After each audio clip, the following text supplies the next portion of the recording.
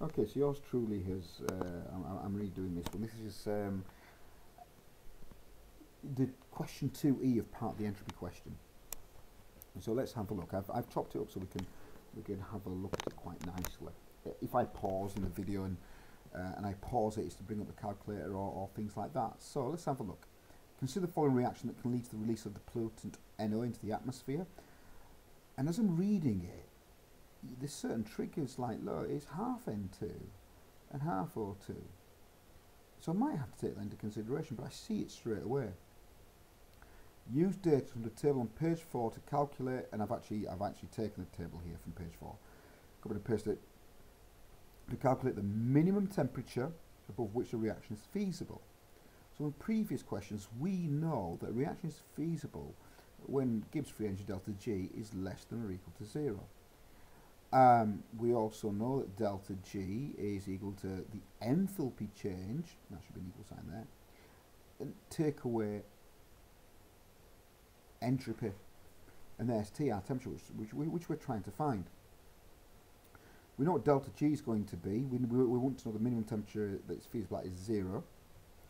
T we're trying to find, so let's put a question mark here. We're trying to find T. Delta H. So now what I've got to do for this reaction is to find delta H. And our enthalpy change formula is the same. So delta H is going to be products minus reactants, P minus R, the sum of the total of the enthalpy, the products minus the sum of the reactants. Well, our products is NO, and that's 90.4. And we're really looking at our reactants, both of them are 0. So, in terms of our calculation problem, we know that delta H is going to be 90.4. Now, we're trying to find T, but we need to know what delta S is. And that's right here. To be honest, it's the same thing. The sum of delta S for products minus sum of delta S for reactants. So the product is NO, 211.1. So I've got 211.1, and I'm going to take away the sum of my reactants, which is 192.2, and to add to that 205.3. And this is where a lot of students will make mistakes, because when I read the equation I realised, haha, half N2, half O2, so in my reactants I must halve the total entropy. So now let me get my really posh calculator up. Where's my really posh calculator? There you are. So let's have a look. So I'm going to do the brackets first. 192.2.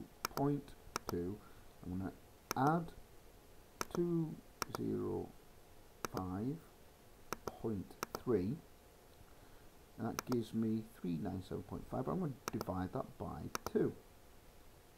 It gives me 198.75. So what I've got is 198.75. I need to take that away from 211.1. Going back to my real cool calculator. I'm actually going to clear it. I'm going to put it all into my calculator. 211 to 11.1. I think that's a minus sign. Minus. My eyes are going 198.75.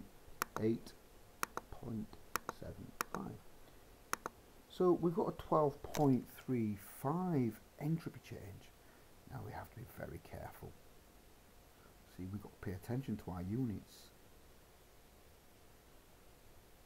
This here, delta F is in kilojoules, well, entropy is in joules. So what we got here, delta G is 0 equal to 90.4 times 1,000. So that'll be 90,400 minus T. I'll put into brackets here 12.35. Now, what I'm going to do is I'm going to rearrange this to find T, and I'm not going to do it as an A-level maths student. I'm going to do it and I'm going to pretend that I've already done GCSE maths. So this is plus positive 90,400. I'm going to move that to the side. So that'll give me minus 90,400 is equal to minus t times 12.35. But you see, I don't like minuses, so I can do the whole thing, and talking in A-level talk, I can times by minus 1, or I just switch them both to positives, equals t 12.35. But I don't want 12.35 t's, I want 1. So what I do is I divide both sides by 12.35. This cancels out that, leaving t. And this should give me, let's get my fancy calculator up. Let's clear that.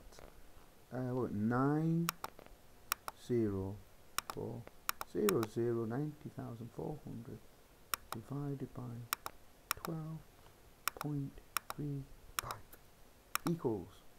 There we go. You can see from the big screen I've got a crazy number, so I'm going to round it up. I've got what?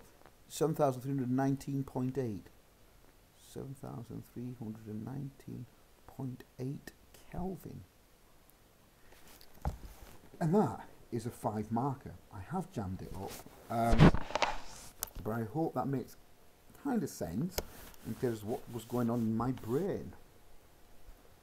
Okay.